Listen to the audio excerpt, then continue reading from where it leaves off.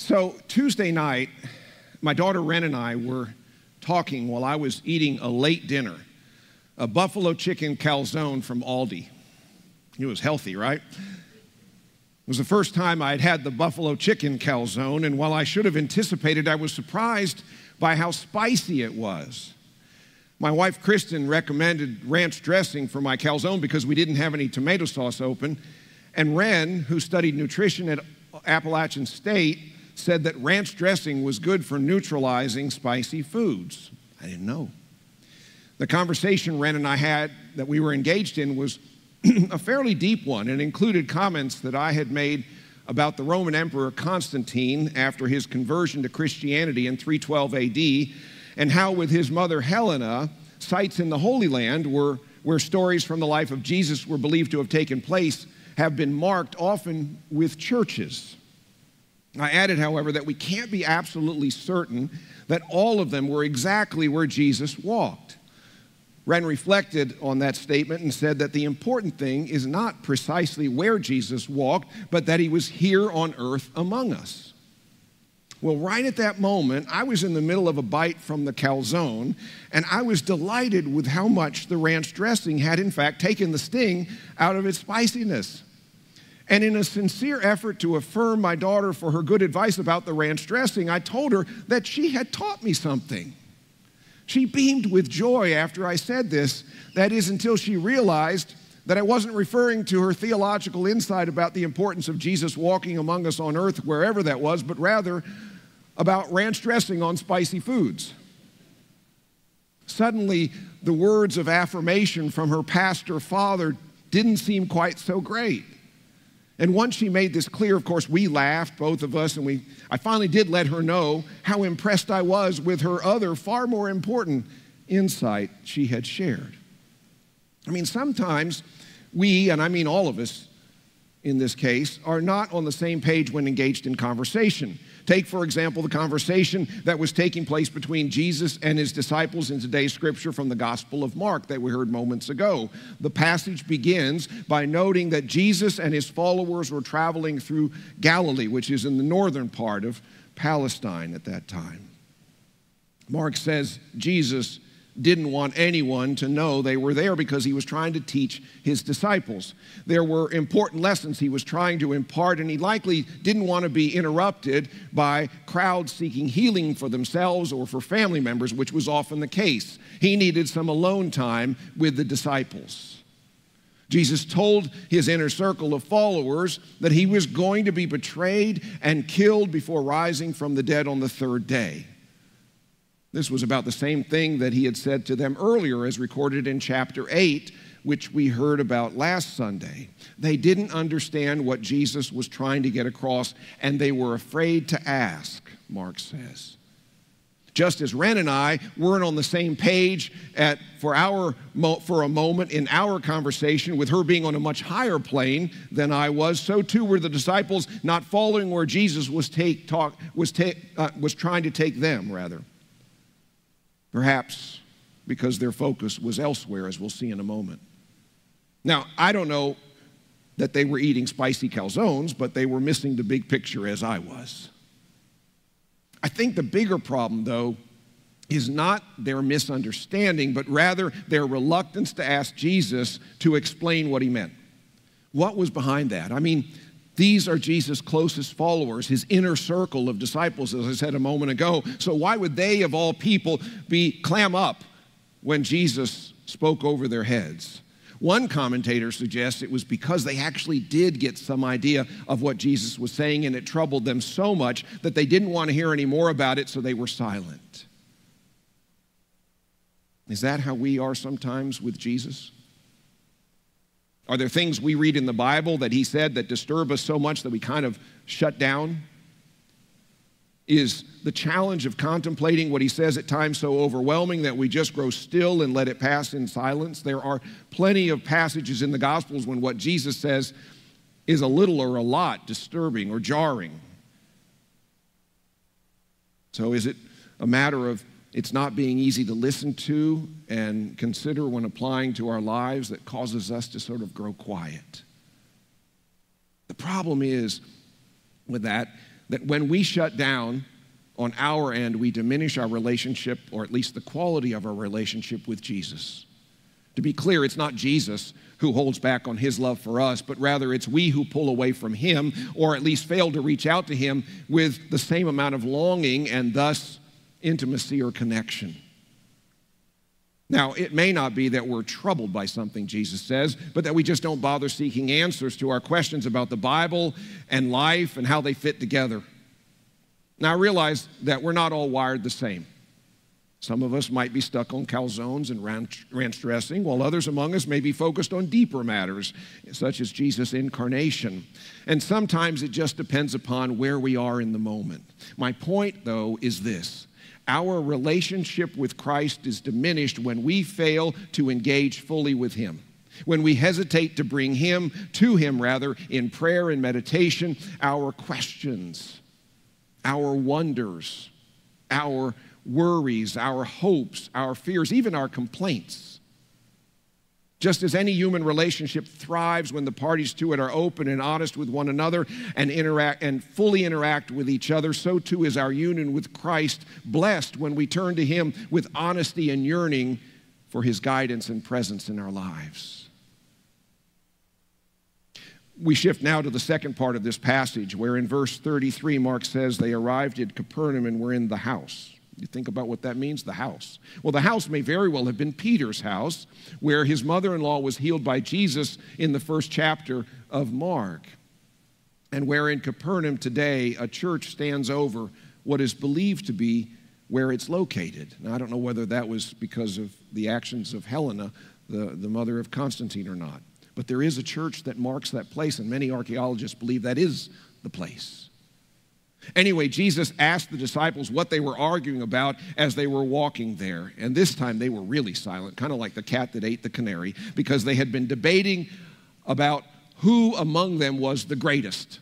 Who was the goat? What a contrast to what Jesus had just taught them about his being betrayed and killed. He makes this earth-shattering prediction about himself, and their response is to fight over which of them is top dog.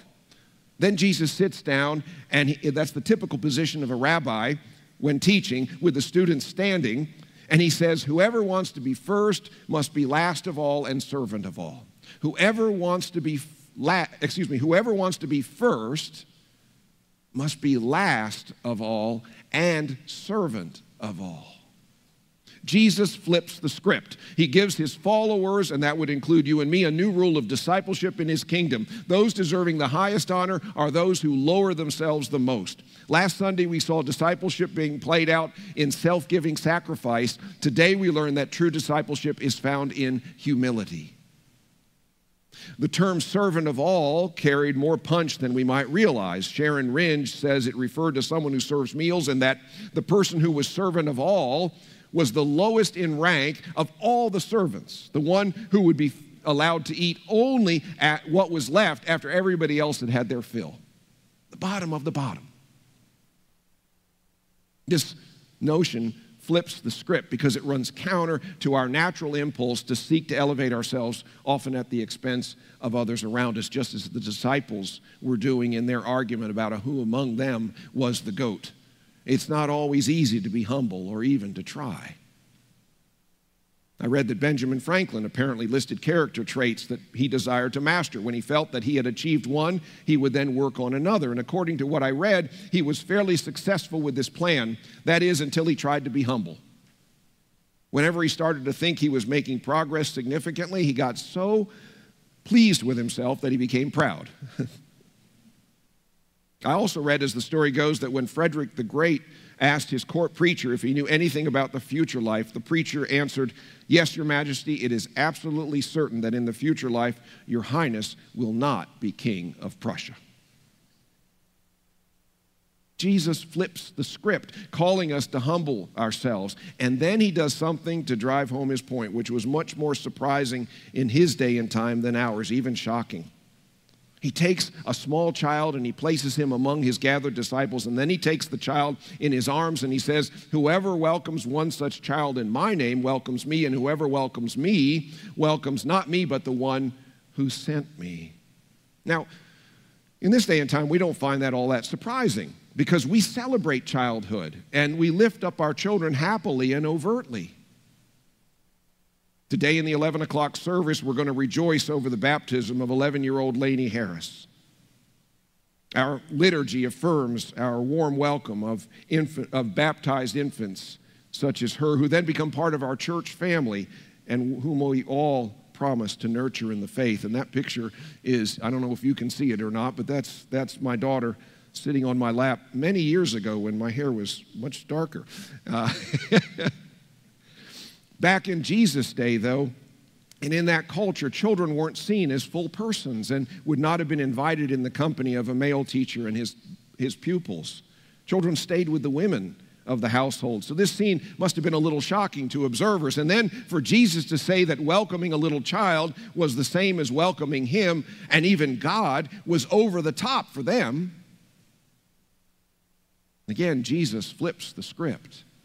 And the child he brings into the fold represents more than just a small human being. There's metaphor at work. This little child, someone on the margins of society 2,000 years ago, might stand for all persons, adults as well as children, in need of help or dependent on others for the basics of life, or of a low social class, or pressed to the edges because of some ism. Jesus brings them all in.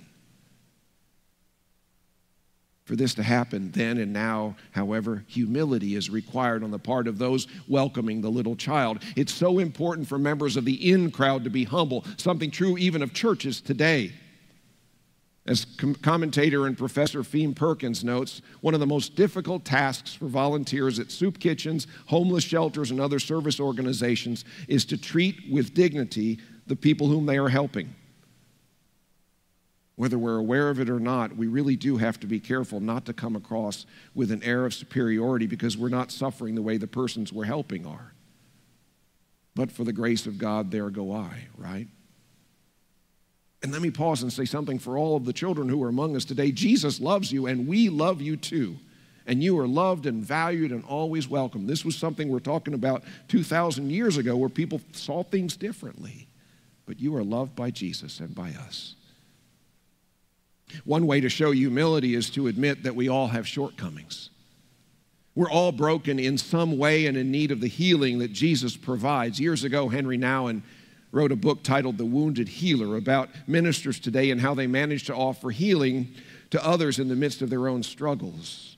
And he shared the legend found in the Jewish Talmud that goes like this. Rabbi Yashua ben Levi came upon Elijah, the prophet, while he was standing at the entrance of Rabbi Cimarron ben Yohai's cave. He asked Elijah, "When will the Messiah come?" Elijah replied, "Go and ask him yourself." "Where is he?" "Sitting at the gates of the city." "How shall I know him?" "He's sitting among the poor covered with wounds." The others unbind all their wounds at the same time and then bind them up again, but he unbinds his one at a time and then binds them up again, saying to himself, "Perhaps I shall be needed.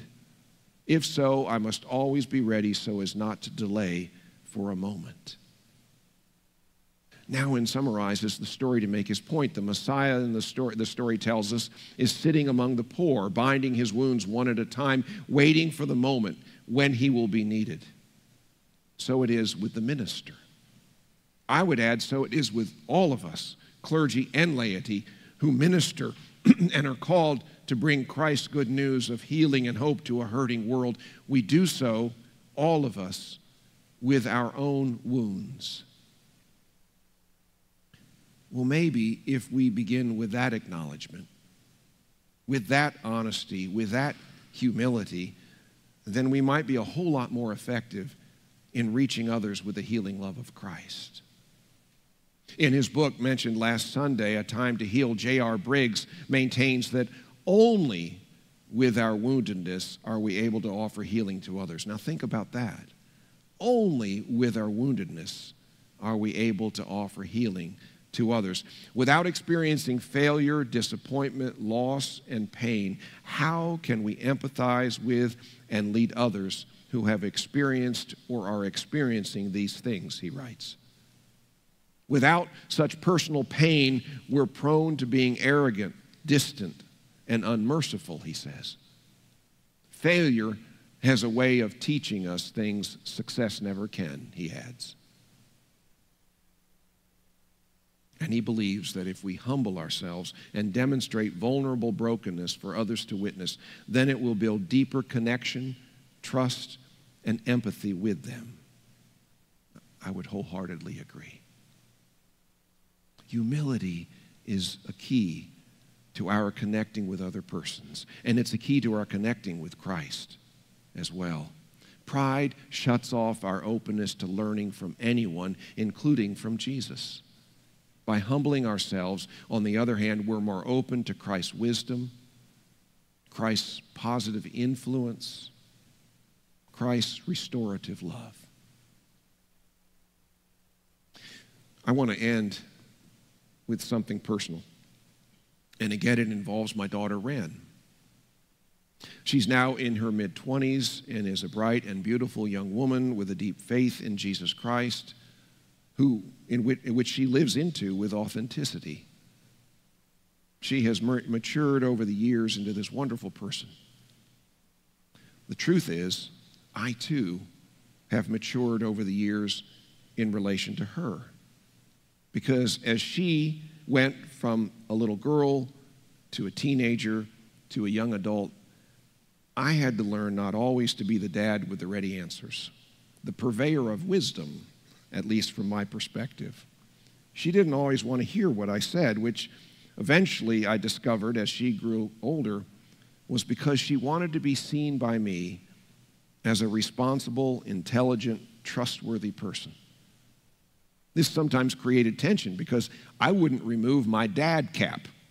You know, we're issued one at the hospital when they're born, and sometimes it's a tight fit and doesn't come off very well. Eventually, however, I came to understand that I had to humble myself and show Wren the respect she yearned for and let her make more decisions. Now, I still struggle with taking off my dad cap now and then, and oftentimes she's glad I'm wearing it. But my point is this: our relationship to be healthy and happy required my showing humility in welcoming this little girl in my mind's eye, and she always will be, into the world of adulthood. I'm still her father who worries about her, but I'm now also the recipient of her wisdom, such as about ranch dressing and on calzones and the importance of Jesus walking the earth. Jesus is telling us likewise that our relationship with him and with all others will be the happiest and most fulfilling if we humble ourselves.